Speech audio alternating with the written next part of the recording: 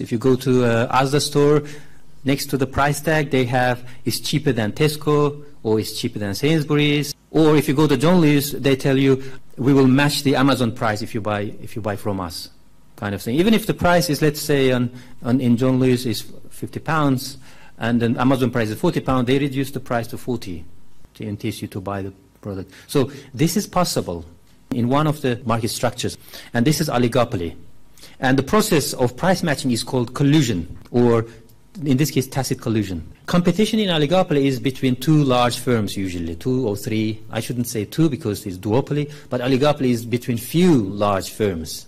When the firms in the market increase, it's not oligopoly anymore because cooperation, coordination is not possible in the market where there are too many firms. So key features of oligopoly: there are few sellers, they are either offering similar products or identical or differentiated as well. It could be any type, depending on how cooperative the business is.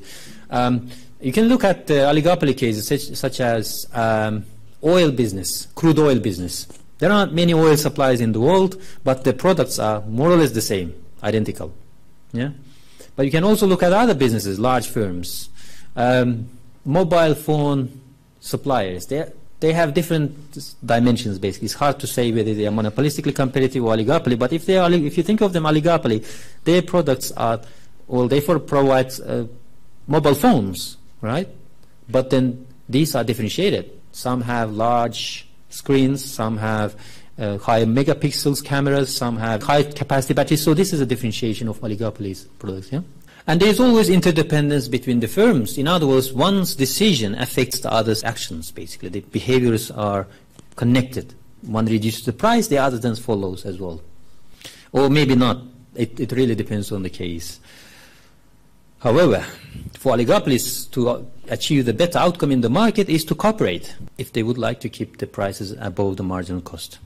And there is also one feature of oligopolies that is similar to monopolistically competitive case is the non-price competition. It could be adverts, packaging, product design. They compete. They compete with each other. So non-price competition can be in different forms, in many different ways, and it could also be attributable to a monopolistic competitive case as well. So they could have different open. So you may have a number of firms in a business, in an industry providing similar products, but they may have different opening hours. So that's how they differentiate between them. In certain towns, you have large Tesco, large Asda. One of them at least stays open for 24 hours. These superstores. Yeah? So that's how they differentiate. Even if they are not selling at midnight or at 3 a.m. in the morning, they still leave it open, just to differentiate from others. Sponsorships. You may see Adidas logo on football players' kits.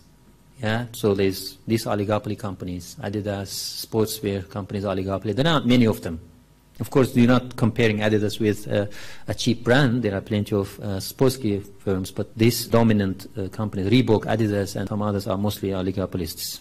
So this is a list of non-price competition that you could think of. By the way, non-price competition could take many forms, so it's not an exhaustive list. Now, we mentioned earlier that oligopolists don't let new entrants. They tend to restrict entry of new firms. There are different ways of doing that. Incumbent oligopolists could have economies of scale. So these 10 firms, for example, in the market may be too large to compete with for a new entrant. They could be pricing at lowest price possible of their products. But the new entrants will think twice before entering them because they won't want to sell at lower prices than what their costs justify. Also, there could possibly be limit pricing. Limit pricing could go a long time to keep the competitors away. Or they could control over the channels of distribution, for example, for these oligopolists. They may control it and they may not let other new entrants to control them or access them at all. And brand proliferation, for example. Plenty of brands of a single company providing detergents. There are plenty of brands. Or toiletry products. One single company, Procter & Gamble, they provide plenty of products and different brands of a similar product range. Yeah? So these are the reasons why a new entrant finds it very hard to enter the market. I found it very interesting that a lot of Chinese companies are very resilient. They penetrated this mobile phone business easily in the past 10 years. Now that you have Huawei, you have Redmi, you have all this Oppo, mostly Chinese brands, but they're just gaining market share. while others are losing, actually. Yeah? That's very hard, but they are resilient. These firms are resilient. So how do we know whether there is an oligopoly or not in the market? You can calculate concentration ratios. You take sales of, let's say, 5 firms and divide it by the whole industry sales. 5-firm ratio, sales of the 5 firms divided by total sales in the industry, 99% of it is controlled by 5 firms. So for these 5 firms supply the 99% of the market with sugar. So there is kind of taken together, these 5 firms are making monopoly up. Tobacco firms, it looks like 5 firms controlled in 2004 99% of tobacco market. And more competitive is the furniture, wholesale distribution, advertising is more competitive, fishing industries are more competitive apparently. Only, 5 firms make up only 16% of the market share. Or they just serve 16% of the market. Remaining 84% has been served by some other firms probably. Yeah? So this is not 15 firm, you can ignore it. 15 firm appears to be higher, so that gives you how competitive basically the industry is. You may, some of you not remember Nokia. You may as well if you had the old Nokia brick phones. 1985, Motorola was the dominant firm. I think Motorola still exists, but under different name or brand. But Nokia has disappeared now. So Nokia was leading. Then after 20 years, Nokia in 2005 took leadership of the market. 2005 up to 2009, if I remember correctly, Nokia was the best-selling mobile phone. Its branded mobile phones were best-selling. Motorola then, was second or third. I don't remember exactly, but it was losing market share. Today, you may not even see any of the two. Motorola probably exists, but then Nokia disappeared. Microsoft bought it because it was losing market share, and people weren't buying any more Nokias because of Apple and Samsung. And Samsung didn't even have, I think, mobile phone back in 1985. It was known for having a TV or appliances, right?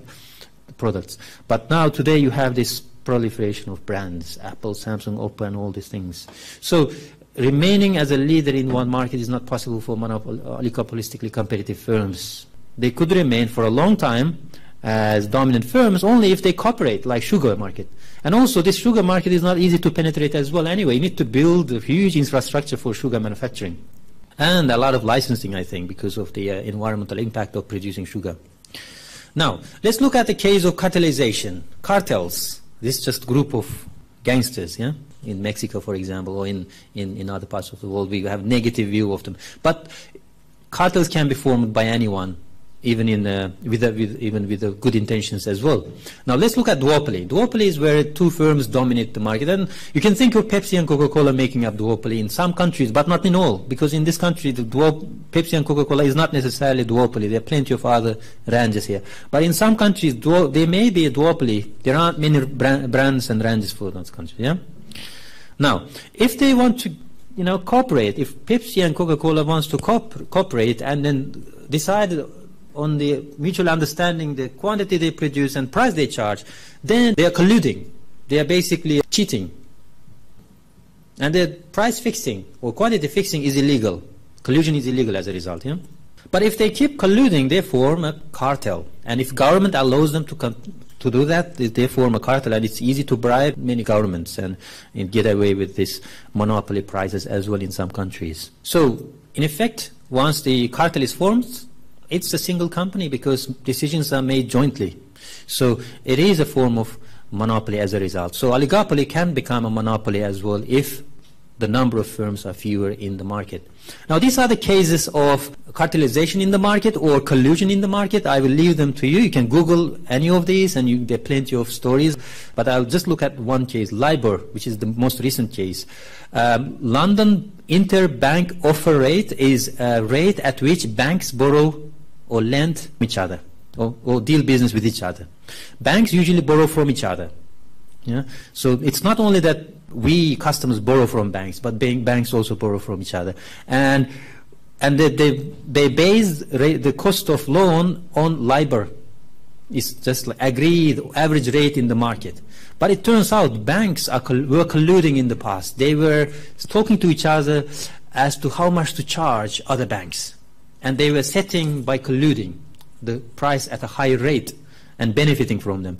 And government discovered it in the UK, and then I think they fined billions of pounds these colluding firms. It was a network of 5-6 firms, including, if I remember, HSBC. Equilibrium for an oligopoly. Now imagine that, well, BP and Shell, you know all these companies, yeah? Not anymore British Petroleum. This is actually beyond petroleum now. They went into green energy. And Shell are duopoly in some countries. In some countries, that's the case. In some countries, you don't have many other firms. Maybe today you have some other firms supplying oil, but in some countries, BP and Shell are dominant, and they are the oligopoly.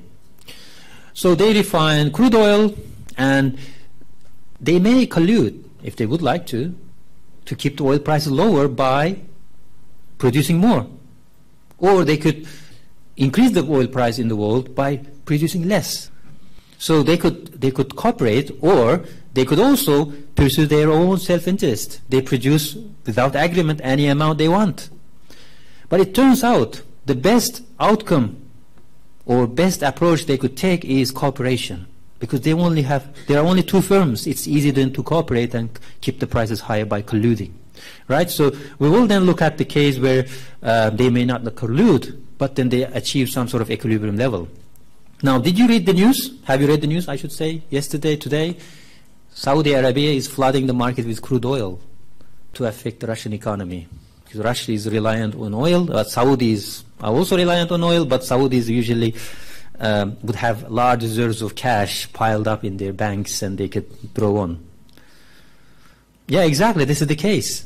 But in this case, Saudis, I think with their cooperating Middle Eastern countries, what these countries are, Oman, I don't know if BAA does it, but Oman and some other Middle Eastern countries that supply oil would usually collude with Bahrain, Qatar, Kuwait. They would usually collude with this what we call this, Saudis. But Russia is a competitor for them. So by colluding and producing more oil, they're reducing the oil price to affect the Russian economy. Perhaps it's because of, if you are interested in political economy, it's because of Syria, I think, Russia's role in Syria. Right, so there is a Nash equilibrium, so-called Nash equilibrium in oligopolistic market. Let's look at this now. This is the, let's say, this is the quantity in liters of oil. So when zero amount is produced, the price is 120. 120 times 0 is the total revenue 0. Or think of this as a profit as well, assuming that marginal cost is 0. So this is also the profit. And if you read this column, you see that 30 liters produced, the price is 90 euros. The product of the two is 2,700. But as we produce more and more, what happens is that the prices are going down. And it turns out, if these two firms, BP and Shell, would like to maximize their profit, they should produce at this point 60 liters and sell 60 at 60 pounds each, and that would be the maximum profit they would make. So 3,600, let's say. But if they keep competing with each other, they may drive down the prices to 0, almost 0. This is not exactly 0, almost 0. You could produce a huge amount of oil, and in a lot of oil in the market means prices go down eventually, right? And they could simply produce 120 liters and sell them at almost 0 costs, earning a little profit. However, they could cooperate and stay here. If they collude, they could stay here. So if Saudis and Russians collude, Saudis cut back the product output, and then they could increase the profit, raise the prices and increase profit. However, if each of these dominant firms, BP and Shell or Russia or Saudis, pursue their self-interest, they might end up somewhere between the two cases, profit maximizing case or perfect competition case. This is a perfect competition case where the prices usually decline because firms try to sell as much as they can given the prices. So it could be, so the Nash equilibrium is outcome in the market as a result of firms pursuing their self-interest. Eventually they come to a point, everyone is happy with it. Basically, they take into account others' reactions, of course. They also work out strategies that considers the other competitors' strategies as well. So the oligopolistic outcome or equilibrium outcome would apparently lead us to this point. Not the highest price, or not the highest profit, but not the lowest profit. It's somewhere between the two. That's the Nash equilibrium. This can be achieved, this black highlighted row can be achieved only if they collude. Only they become monopoly. But they could go down to here as well if they compete. So monopoly and perfect competition is the two extreme cases, and they could settle somewhere between the two. Now, oligopolistic companies are usually cartelized, but if they are not cartelized, what happens is that everyone pursues their own interest in the market. And as a result, given the profit opportunities, new entrants enter the market, and eventually the profits are competed away. Everyone basically pursues their self-interest. Then cartel breaks down. The only way they can maintain the oligopoly is by looking at what others are doing, looking at the other strategies, and based on that, making the decisions. That could lead them to what you call Nash equilibrium. So that's the idea here. However, how do they decide what to produce and what price to charge is based on whether the output or price effects are balanced. Output effect is a case where firm produces more because their price is still higher than the marginal cost of the product. Then they produce more. They tend to produce more because they think, okay, we still have more profit opportunities, so why not to produce more? But price effect is a case where there are plenty of competitors. And this is the case where the higher production leads to lower prices. In these cases, usually oligopolists don't want to produce more because it leads to lower prices. So the optimal outcome for the two firms, BP and oil, or Saudis or Russians, is when these two marginal effects balance out. Output effect equals the price effect. That would be the optimal case for the firms.